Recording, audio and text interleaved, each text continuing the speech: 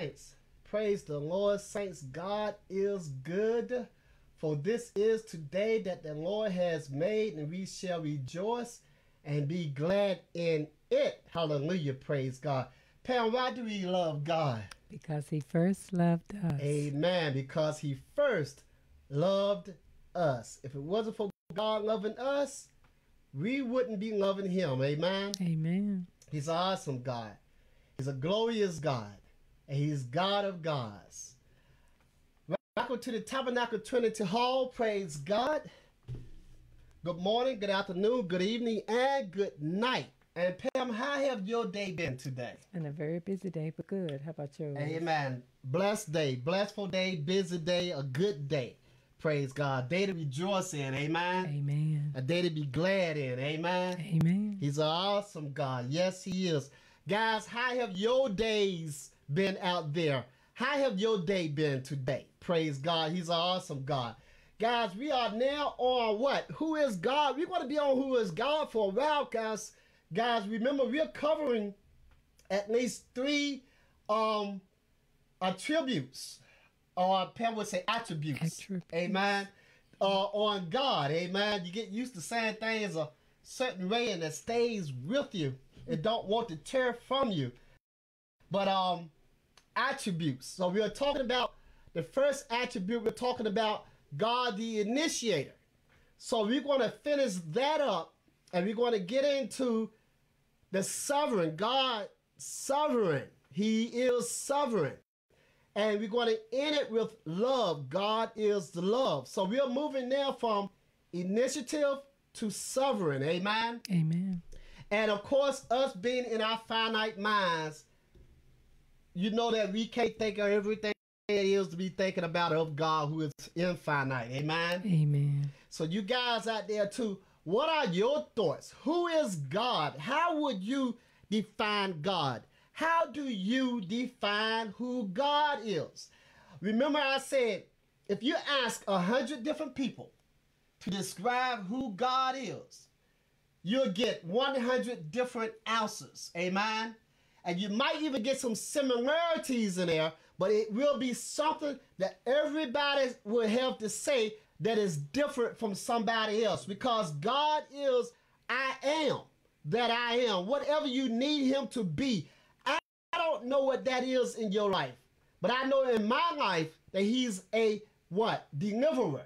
Amen. Amen. Amen. And he's a sustainer. Amen. Amen. And because he keeps us. Amen. Amen. Amen. He delivers us. He's an initiator. Amen. Amen. And he's sovereign because he does what he wants, and he is love. Also, you know, God is so awesome. He's righteous. He's just. He's faithful. Amen. He's a friend. So what is God? Who is God? Who is God, guys? Who is God? It don't take me to tell you who God is, but it does take me to tell you what God means to me, what my experience, what our experience is. Amen. Amen. Pam, I'm gonna ask Pam. Pam, who is God? Amen. To you. He is my Lord and Savior. He is the creator of me. Amen. So he's a creator. He's Lord and he's Savior. He's God the Father, God the Son, God the Holy Spirit. Amen. Amen. He's an awesome God. He's awesome is what he is. He's that too. Amen. So, guys, we are going out of talking about the initiator, but getting out of talking about him being the initiator, we start talking about God sent his Son, who in turn sent the Holy Ghost by the Father. Amen. Amen. And so God, he supply all our needs. Amen. Amen. Even before we know what those needs are. Amen. Amen. So when I was out in the world, being of the world, God was already setting things up and protecting me and supplying my needs through the Holy Spirit, even when I had no idea whatsoever. Amen. Amen. So it's God who makes us because he know us. Amen. We can't make ourselves. We cannot save ourselves. There's no such thing as self-salvation. Amen. Amen. You can't save yourself. As a matter of fact, he who saves his own life loses his life. Amen. Amen. But he who gives up his life saves his life. But what are you talking about? Well, are you giving up your life for God? For God. To live for God. To witness for God. To be a vehicle for God. Amen. To be a vessel for God. Is that what you're doing? Or are you out there, what you call yourself, been self-made? I'm self-made. I have a mansion. I have this. I have 10 cars. I do this. I got this in the bank. I got that in the bank. And you might even be helping other people. But which one are you serving? Are you serving God or are you serving your greenback? Amen? Now, I'm not saying that you can't have greenback. I'm not saying that you can't have mammon. But what I'm saying is you can't serve both. One has to be in front of the other. So what are you being a faithful steward over? If you have money, are you investing in the things that are of God? Helping the children, if you are a child, your sister and brothers, to get the word, to get the message out. Supporting your covenant. Do you have a covenant? Are you in a church, you know, with a roof and 4 walls and a floor? Do you have a covenant, a group of people that you come together with for fellowship, for worship, for testimony? Amen? Amen. I'm not talking about, of course, you have us, you're looking at us. And we all, sisters and brothers, one to another, been under the blood of Jesus. Amen? But we also have to have a place, the word say not to forsake the assembly, being gathered together as the manner of such is. But as you see the day approach, to exhort one and another so much the more. And see, a lot of times you might think that you're battling something, nobody but you. Then you get in a group of people and you find out, wow, somebody else, this must be natural because everybody is talking about the same thing that I thought that I was experiencing all by myself. And so what does that do when you gather together as an assembly? It encourages you, amen, Pam? It strengthens your faith, and it also helps you, give you a better perspective of what you could be, could be going through. That somebody else can give you some encouragement on if they've been through it. Amen. So you'll see that because they got through it, God got them through it. Then surely He'll get me through it. And sometimes they can show you how to get through something, because when you're going through something, it don't look like you're going to get through it because you can't see what's on the other side of it. Amen? Amen. Especially when you're going through it for the first time. Especially when you're young and you don't understand nothing yet. And you're getting understanding. Being a babe in Christ, you're young in Christ, or either being a babe not being in Christ. You're still going through something. When you go through something without understanding, it means because you haven't been through it before. But when you go through it with God for the first time, you'll find that you can have strength while you're going through it. Amen? Amen. He'll feed you. It's like me telling you, okay, guys, we're going to have a test tomorrow, but don't worry about it. It's an open book test. And it's going to be between pages 1 and 10. That just made it a lot easier for you. Amen? Amen. That's how it is when we come together in fellowship with one and another. Amen? Amen. When we're going through something, somebody say, God say, okay, I'm going to lay it out for you. I'm going to give you an open book lesson so that you can have an open book test. So while you're going through what you're going through, I'm going to show you how I'm going to get you through this through somebody who already been through this. Amen. Amen. And so that's how we encourage one and another. That's how we build each other up. That's why the words say to exhort the other to be higher than yourself, to esteem the other to be higher than yourself. Because whenever you're helping somebody else, then you're not being selfish. You're being selfless. And because of that, God will bless you. Amen. Amen. It's better to give than to receive. But sometimes receiving is allowing somebody to give. So you're giving also, even though you're receiving. Amen. So yes, it can work vice versa, within, intertwined, in between. Amen. God is an awesome God because he's an all-knowing God. Amen. So the Holy Ghost initiates in God's children the things that are of God. I think sometimes that we as believers don't yield and give thought to the activity and the commission that the Holy Spirit has for us. Amen. Jesus said that when he left that he would send us a comforter, the Holy Spirit. Amen. And I think a lot of times we forget that he lives inside of us. Amen. He lives inside the temple that we're walking with every day. Yes. So we need to take heed to his direction, his prompting, because it's him that's doing it. Amen. And he's hearing it from the Lord through the Father. Amen. And we're speaking what the Holy Spirit put in us to say. Amen. So what the Holy Spirit here, Jesus didn't speak except that what he heard the Father tell him to speak. Amen. Amen. And the Holy Spirit does the same thing. Amen. Amen. But we are learning how to do that. We don't know how to do that. Amen. So the Spirit, the kingdom of God in the Spirit, in the spiritual, resides within us because of the Holy Spirit.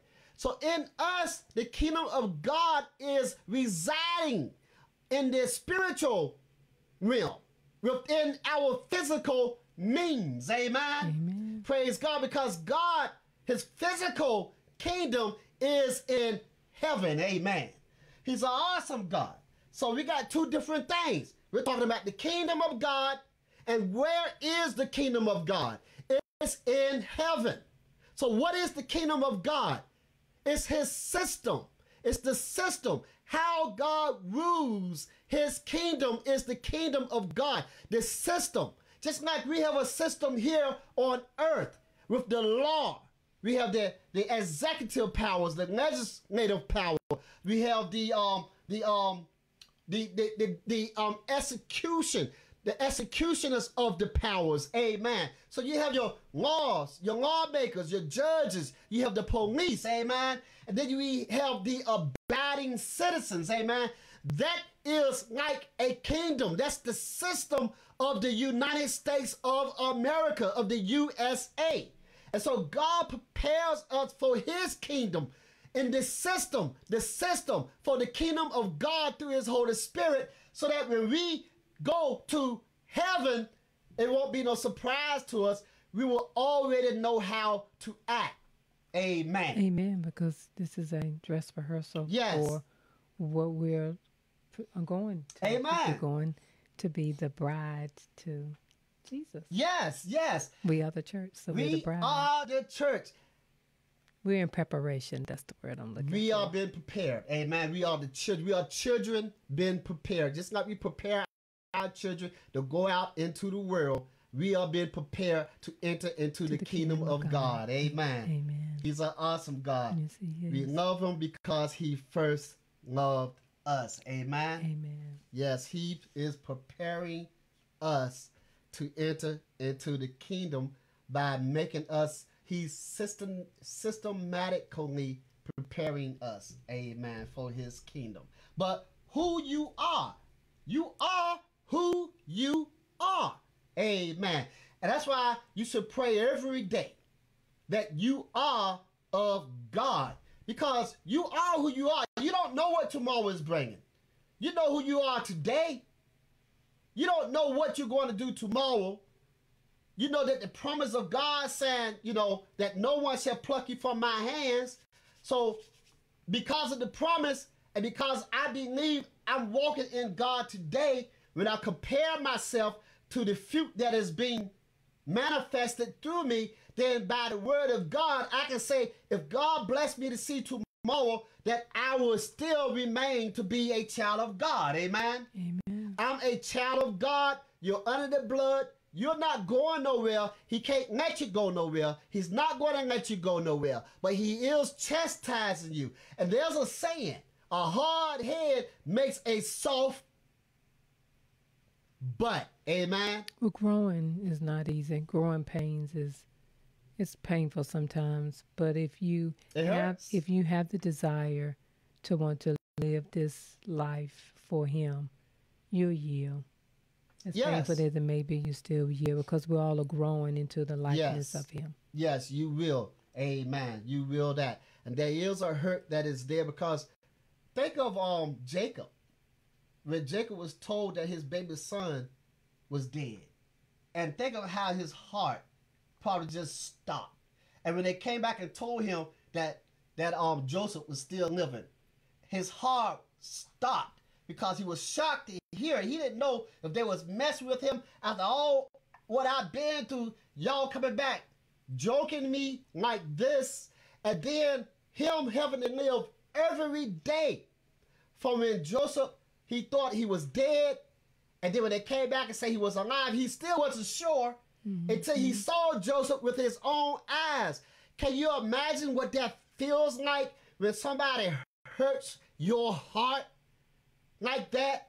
That is you know what I'm saying? Right, because he thought he was gone. He thought he had died. He thought that the animals had ate him up when they brought back the coat with the blood. Yes. So he really thought that he was gone, and for them to say that he's alive, that's something to take. Yes. Wait a minute. Yes. In my mind, he's been dead. Yeah. For all these years. And of course, he had to find out the truth when he found out Joseph was alive. Okay, I know now. You guys, y'all lied to me. What was going on. But you know what? That's just like a father. God is just so faithful that he will not stop loving you. He will not stop loving you. Just like Jacob never stopped loving his sons. Amen. He sure didn't. God's Glory to love God. is He's an awesome God. awesome. So, yes, he is. So, the Holy Ghost initiates in God's children the things that are of God. He works in us all things and reveals to us Jesus. Hallelujah. Remember, the Holy Spirit ministry is the ministry of sanctification.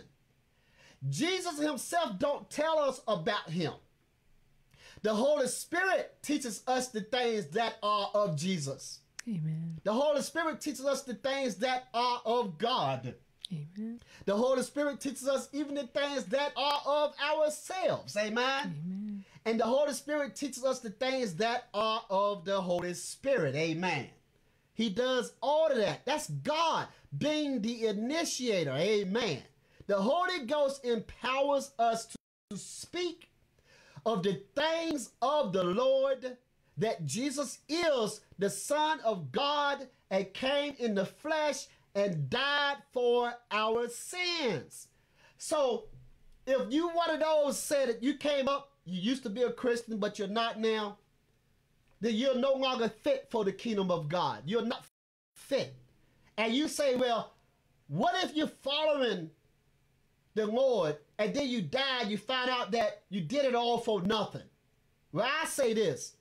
What if you died and you found out that you should have did it?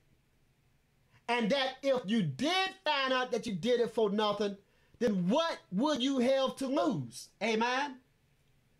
Because living a Christian life is a beautiful life and a blessed life to live. Amen. It's not something that you're being forced to do. You are who you are. And I challenge you to ask God to reveal himself to you. Because Amen. God is real. He's a revealer. And he will reveal himself to you because he's a loving God. And all he wants us to do is love him back. Amen. And here's the thing. You don't have to believe in him to ask him that. And when you ask him, he will reveal himself to you. And he will still leave the choice up to you. It's still, because walking as a Christian is not being forced to do anything. Amen. It's a daily choice every day. He wants you to choose that you want to live for him. Only in him can you be free. Amen. If you're not in Christ, you're not free, because you have no choice but to abide by the things that you are enslaved to abide by. The flesh is not sinful, but it's weak. Your nature, get this, sin and your nature are two different things. But because of the sin of Adam, it opened the doorway so that sin could enter into your nature and corrupt who you are. Where is your heart?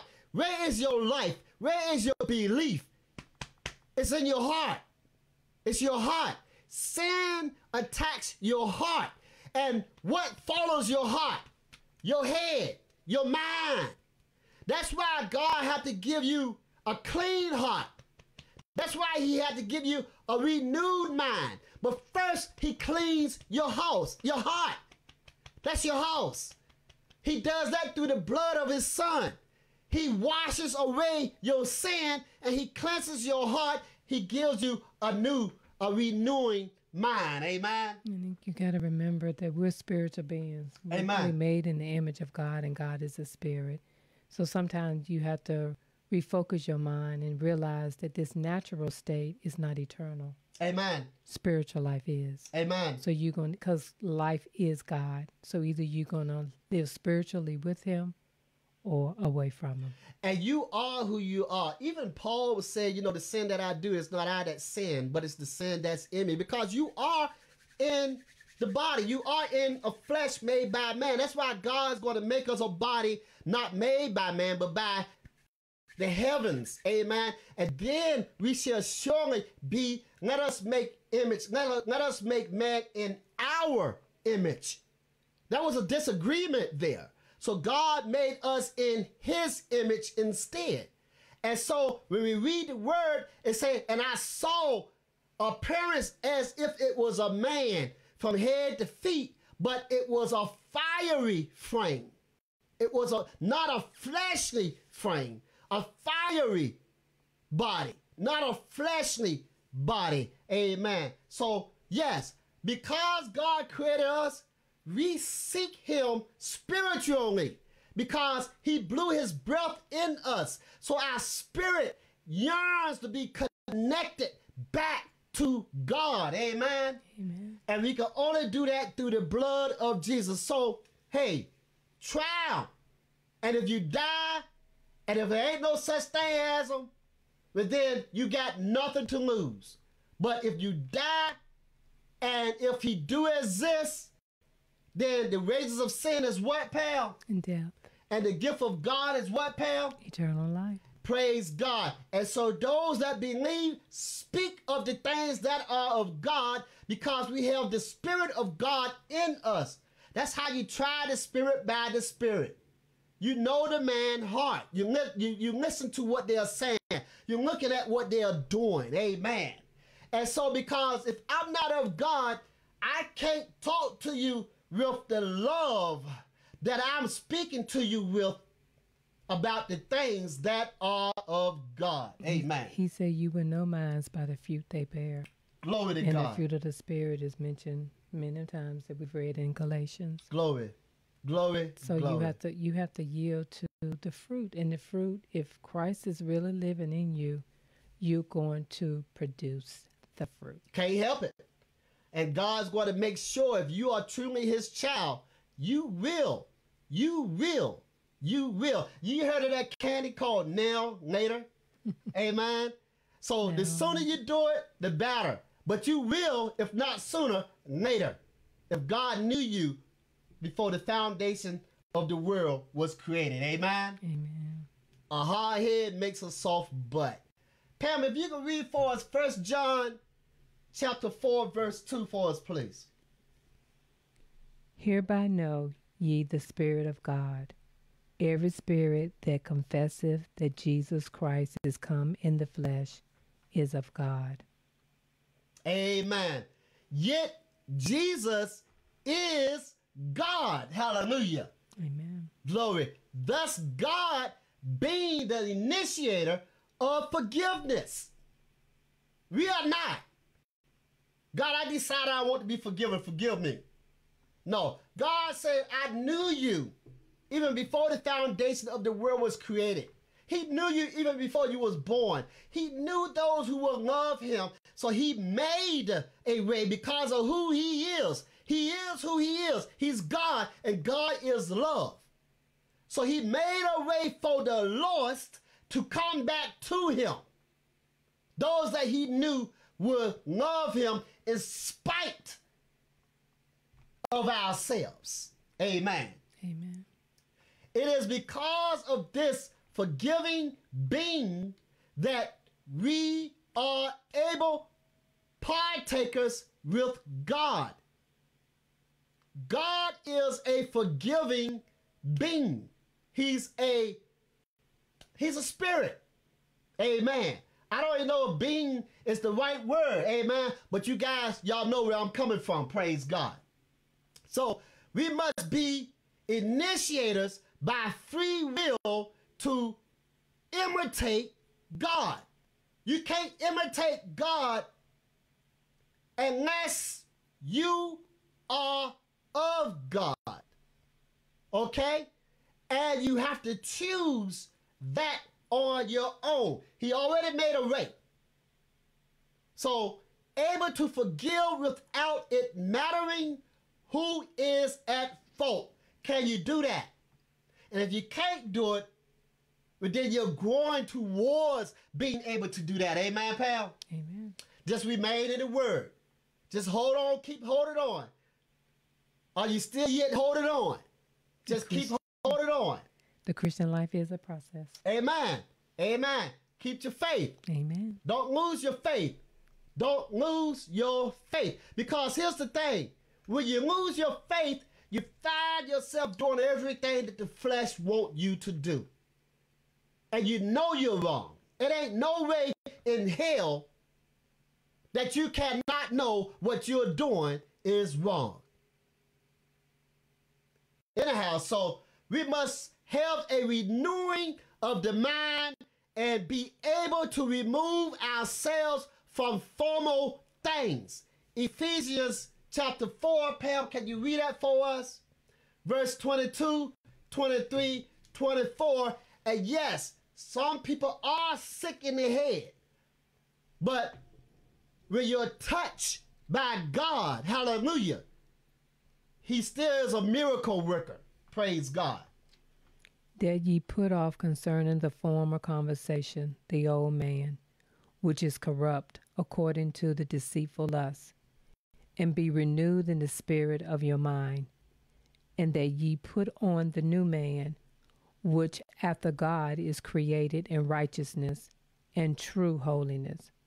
Wherefore, I'm finished. Praise God. Yeah. Go ahead, Pam. Go ahead. You started. Go ahead. Keep going. Verse 25. Wherefore, putting away lying, speak every man truth with his neighbor, for we are members one of another. Amen. You keep going, baby. Be ye angry and sin not. Let not the sun go down upon your wrath. Amen. And Pam, if you can for us, say a quick prayer right fast. And so next week, guys, we are going to be talking about the sovereign of God. Isaiah 46, verses 9 and 10. Amen. Father God, we just come before you, thanking you for allowing us this opportunity to glorify you in a way through speaking to your believers and those that are not about your word. We thank you in advance for this. In Jesus' name we pray. Amen. Amen. Guys, we love you. Keep the faith. Be good. Hallelujah. Amen. Hallelujah. Hallelujah. He's an awesome God. And we'll see you next week here on the Tabernacle Trinity Hall, where our favorite letter, the B, is, where we can say to you that you are so beautiful. God bless you. God bless. Hallelujah. He's an awesome God.